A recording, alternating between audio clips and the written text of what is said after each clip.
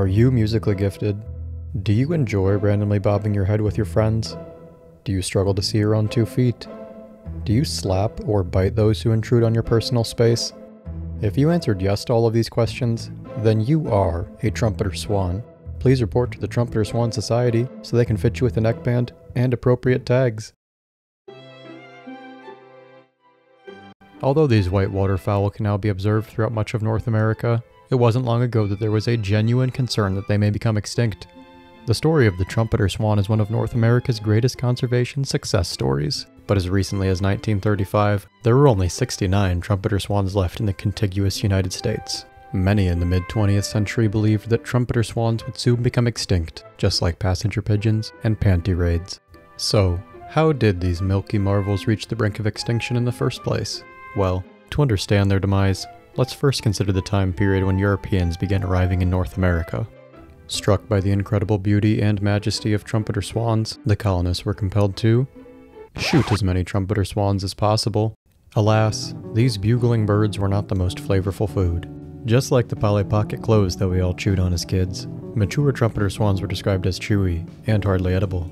But that didn't stop people from trying. Although adult trumpeter swans aren't the most appetizing in today, many quickly discovered that the immature birds made for good eating. Not yet saddled by the burden of a swan mortgage or the many other stresses of adult swan life, immature birds possessed tender flesh that once made them a delicacy. While trumpeter swan numbers were reduced by hungry humans, greater losses were driven by the desire for body parts of trumpeter swans. The most popular item made from these birds was a cosmetic powder puff, but trumpeter swan bodies were also used to create hats and quill pens. Ironically, even the renowned ornithologist John James Audubon preferred to use trumpeter swan quills for his creative endeavors. An insatiable demand for these super-sized swans was taking shape, and this soon forced the remaining trumpeters to hide in the most remote reaches of Canada and Alaska. Fortunately, conservationists recognized the demise of these birds and banded together to save this species. Today, trumpeter swan populations are experiencing impressive success. The trumpeter swan is the Moby Dick of North American birds, being the heaviest and longest birds native to the continent. Mature individuals are entirely white except for their black bills and eyes. Meanwhile, young birds have gray plumage that is gradually replaced with white feathers as the birds age. Trumpeter swans are well named, and these vocal birds make a range of noises that sound like someone trying to blow through a trumpet filled with shaving cream.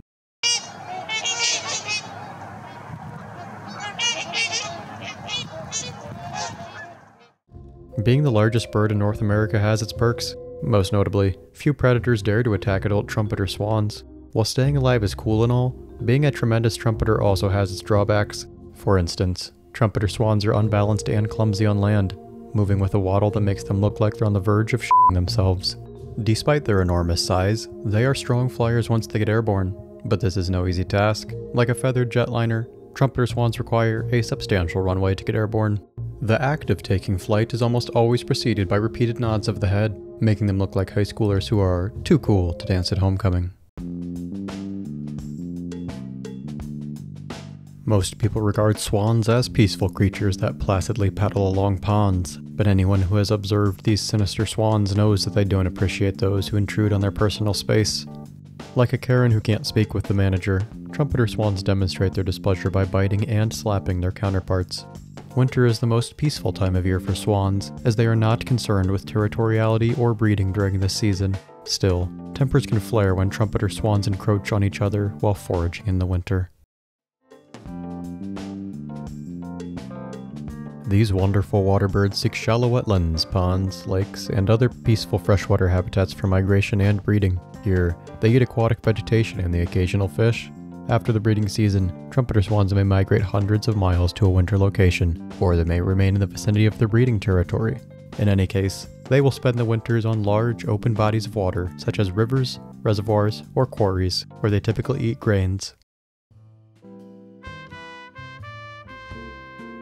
Considering amorous avians, trumpeter swans show far more loyalty to their mate than most other birds. They are certainly not the friskiest of fowl, as they rarely seek extra pair copulations. Instead, they remain loyal to their same mate throughout the breeding season. Trumpeter swans reach breeding age around 3 or 4 years old. They will stay with their partner for many years if the pair experiences good breeding success and health. Both males and females build the nest, an effort that can take up to a month. Considering the amount of time that trumpeter swans may commit to building a nest, you probably assume that their home is an architectural masterpiece. Alas, swans are not the most innovative or productive birds, as the best a pair can do after a month of work is construct a nest that is a literal giant mound of vegetation. Once the nest is complete, the female will begin laying her clutch, which typically numbers 4 to 6 eggs. Trumpeter swans have an interesting way of incubating their eggs. Instead of incubating their eggs with a brood patch like a normal bird, the evolving embryos are incubated by their mother's feet. When trumpeter cygnets emerge from their cramped calcified confinements and prepare for life outside of an egg, they are ready for action, as they can walk, swim, and forage almost immediately. Although there are not presently any subspecies of trumpeter swans recognized, ornithologists have divided the species into 3 unique populations. First is the Pacific Coast population, a group characterized by birds breeding in Alaska and wintering along the Pacific Coast. This population contained the most birds in the 1960s, which was crucial for this species' recovery. Today, about 25,000 swans make up the Pacific Coast population. Next is the Rocky Mountain population. This subset of trumpeter swans breeds in western Canada and states like Montana, Idaho, and Wyoming. Only about 12,000 birds exist in this population. Finally, there is the interior population, a group that breeds in the Great Plains and Midwest. Although this population had the fewest birds in the 1960s, it contains the most birds today, with more than 27,000 trumpeter swans. Overall, trumpeter swans have made an incredible recovery, with more than 63,000 in existence today. Thanks to conservation efforts from some incredible ornithologists, it appears that these great white waterfowl are here to stay.